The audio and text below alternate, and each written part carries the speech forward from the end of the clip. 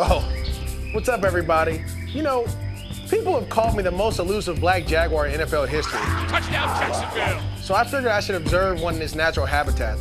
That's why you see me out here in the Amazon rainforest looking for the most elusive black jaguar. Speaking of the Jaguars, I was a little bummed they didn't win this past weekend against the San Diego Chargers. They continue to put up points, though, and Blake Bortles, he threw for 300 yards and 2 touchdowns again.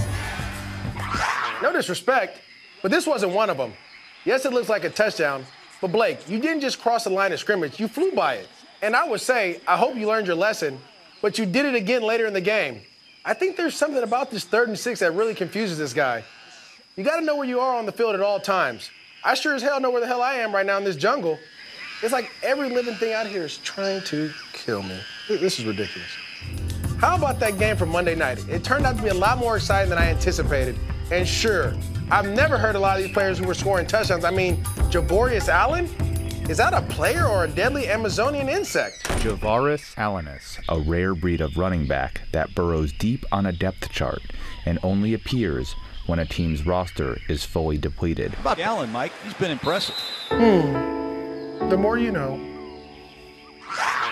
But no disrespect, it's as if this game was a competition to see who could lose it at the end. First, Matt Schaub throws what could have been a game-losing interception with less than a minute left, but then the Browns went ahead and did the most Browns thing ever. And it's blocked. It is picked up by Will Hill. Will Hill runs down the sideline. Hill's going to get a block. Will Hill is going to win the game on a blocked field goal. Unbelievable. Man, that was a brutal loss. Maybe even more brutal than the Patriots losing in OT to the Brocking Broncos. Yes, I said it. Brocking Broncos. But no disrespect, Patriots fans. You guys are acting like sore losers. You've had it way too good for way too long. I mean, you think you're the only team who has bad calls going against them or injuries? Be grateful for what you have. I mean, look at this Browns fan. I hate the Browns. I hate the Browns so much. And finally, our most disrespectful play of the weekend. A play so vicious, all you can do is watch in horror. And again, Ivory sidestepping, stays on his feet. Ivory breaks another tackle. Chris Ivory! What a run! Touchdown, Jets! Talk about putting the team on your back. Ivory made, let me count, 1, 2, 3, 4, 5 Dolphins look sillier than I do in this hat? Nah, just kidding. I look great in this hat.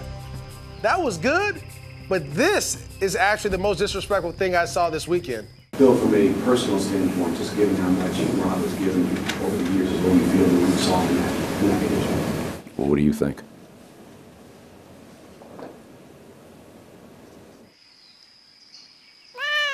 No disrespect, Bill, but you're absolutely terrifying. That's all for this week's show. A big shout out to YouTube user Syrian Dwyer, who showed some love in the comment section. That's an excellent use of everything I've been teaching. But no disrespect, I'm an excellent cook. You should try my cup of noodle soup. To the rest of you commenters, step your game up. You might get a shout out on next week's show, man. Black people, we don't belong to each other. It's ridiculous. I don't know what I was thinking. Well, what do you think?